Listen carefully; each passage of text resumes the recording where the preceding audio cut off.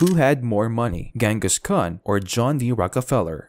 This is interesting because of the philosophical question it raises for us to consider. How exactly does one measure wealth? Hello, welcome to Action versus Motivation. Today, we will explore whose ruler had the most incredible wealth of all time. Is wealth measured only in how much money you have? If so, that is highly complicated. Money does not have a fixed value. Some people are unfathomably rich. According to the national news, Elon Musk ends 2021 as the wealthiest person in the world. That is more than the combined gross domestic product of countries like Myanmar, Laos, and Cambodia, with around 76 million people. Indeed, in our modern world, technology allows the creation and consolidation of genuinely incredible wealth. We are living among the wealthiest individuals in history. As it turns out, we are not. The world's richest individuals lived in earlier times, in eras where pure wealth was more complex to measure than today. Here is the list of the individuals who can surely leave you in awe with their enormous amount of wealth. Let's get started. Number 10. Emperor Shenzong of Song. Emperor Shenzong, who goes by the name Zhao Shi, is one of the wealthiest people who ever lived on this planet. He was the 6th emperor of China's Song dynasty, who ruled between 1067 to 1085. It is said that the emperor controlled 30% of the global GDP, and he was in the business of trading bronze, which made him very rich. The Song dynasty of China was one of the most economically powerful empires in history. The whole nation accounted between 25 to 30% of the world's financial outcome during its peak. According to Ronald A. Edwards, a Chinese economic historian of the Song dynasty at Tamkang University, the empire's riches came from its technological innovations and powerful skill at tax collection. The professor also mentioned that the Song dynasty's government was highly centralized. The emperor held great control over the economy. Number 9. Muammar Gaddafi. Muammar Abu Minyar al-Gaddafi is the former president of Libya. It was believed that Muammar Gaddafi had a net worth of $70 billion.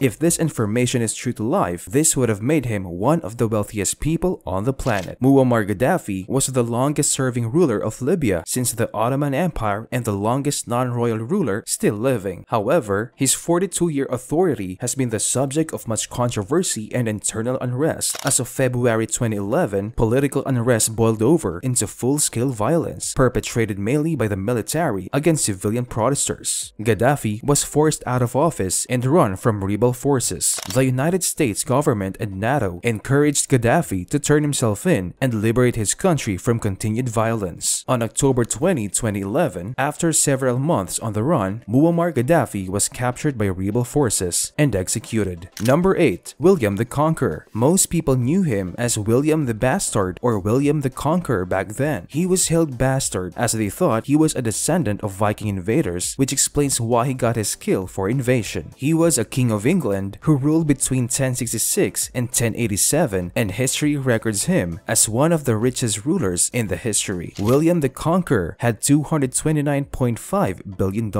When he reached his teenage years, he was knighted by the king. Then, in 1064, he conquered Brittany and Maine. When Edward the Confessor died, he was succeeded by Harold Godwin instead of William. Due to this, he was angry and invaded England to enforce his claim. As he assembled his fleet onto the French coast, their plans to invade were delayed for several weeks. Finally, on October 14, 1066, the two armies met in the Battle of Hastings. During the battle, King Harold was killed and his two brothers. William was crowned King of England. He grabbed upland during his reign as king, distributing the property to his Norman followers. Number 7. Mir Osman Ali Khan. Among the wealthiest people in history is the ruler of the princely state of Hyderabad, which was the most significant state in British India. It is reported that apart from being a good leader, he was one of the richest people of all time. In February 1937, he made an impression on the cover of Time magazine, labeled as the richest man in the world. He has a fortune estimated at $2 billion in the early 1940s, which is equivalent to $34.9 billion today, or 2% of the US economy at that time. Celebrity Net Worth also rated him as one of the top 25 wealthiest persons of all time in its inflation-adjusted list. The website that reports estimates of celebrities' total assets and financial activities ranked the last Nizam as 6th in the list of 25 wealthiest people ever lived. It had estimated his wealth as $230 billion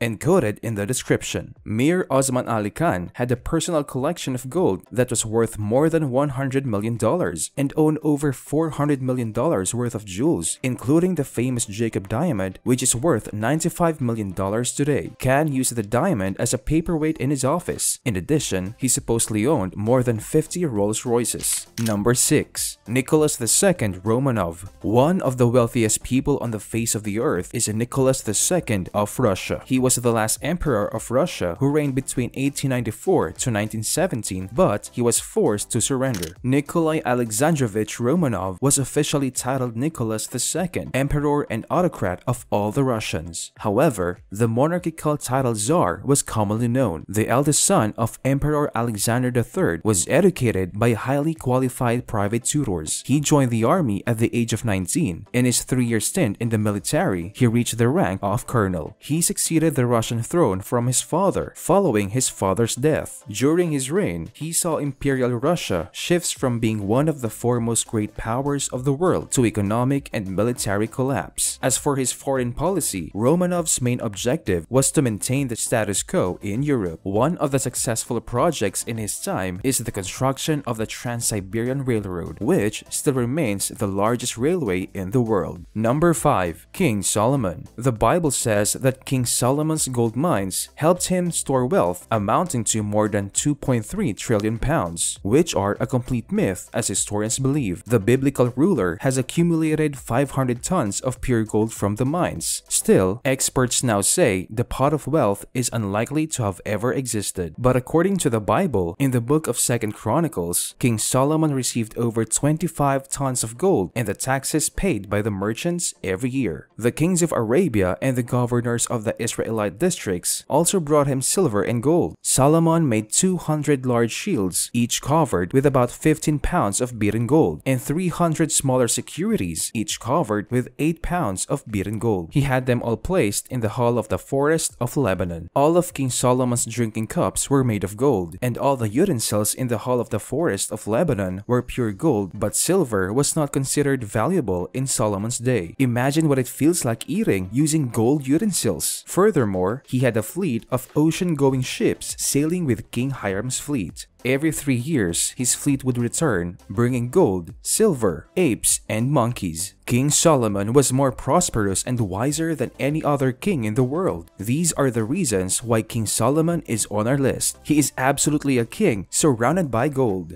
Number 4. Augustus Caesar. Augustus Caesar was the first emperor of the Roman Empire, who was a military leader and a statesman who was one of the wealthiest individuals who have ever lived. Caesar controlled much of the world's most powerful states. His rule was from 27 BC to 14 AD. During his reign, he enlarged the empire, conquering Dalmatia, Egypt, Rhaetia, Noricum, Pannonia, Africa, and completing his quest in Hispania. In records, his personal fortune was 20% of the entire empire economy, which was worth around $4.63 trillion. Number 3. Akbar I, the renowned ruler of the Mughal Empire, who reigned from 1556 to 1605, is one of the wealthiest people in the history. He conquered hundreds of thousands of square miles in what today is known as the Indian subcontinent. His power and influence, aided by his political, cultural, and economic dominance, saw him control nearly 25% of the world's GDP, which today equals $21 trillion.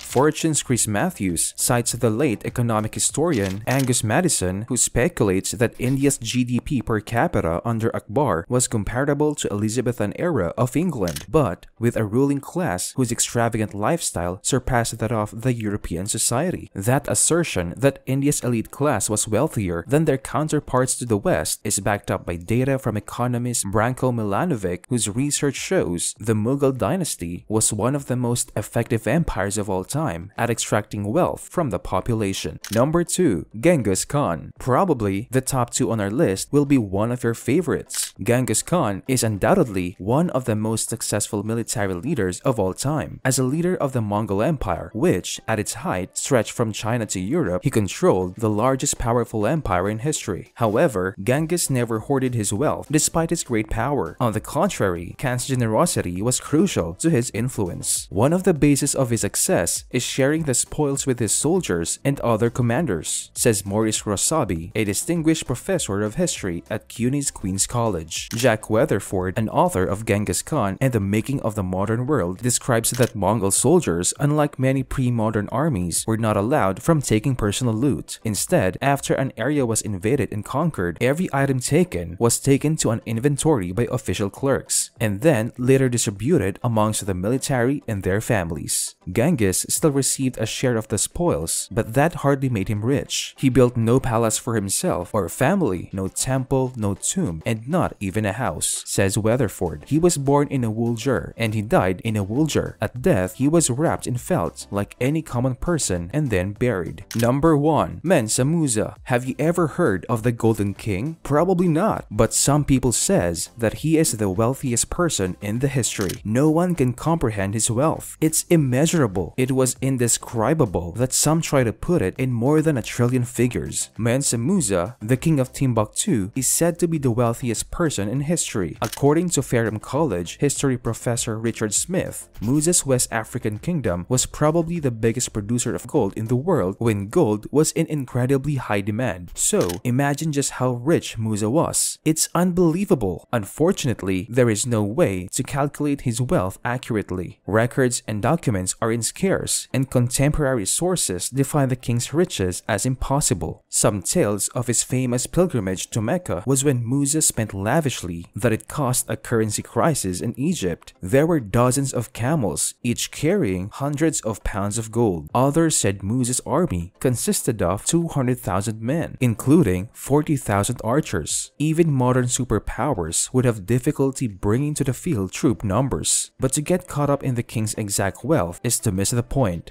Rudolf Ware, an associate professor of history at the University of Michigan, explains that Musa's riches were so immense that people struggled to describe them. This is the richest guy anyone has ever seen. That's the point, says Ware. They're trying to find words to explain that. There are pictures of him holding a scepter of gold on a gold throne, holding a gold cup with a golden crown on his head. Imagine as much gold as you think a human being could possess, and double it. That's what all the accounts are trying to communicate. If you're surprised by the idea that there are fewer than 100 people control as much riches as half the world today, just imagine how concentrated money used to be. If somebody were to kidnap any billionaire, would any ransom they could demand send a continent into recession? If no one can even comprehend your wealth, that means you're pretty damn rich. If you like this video, don't forget to have a thumbs up and hit the subscribe button for more videos.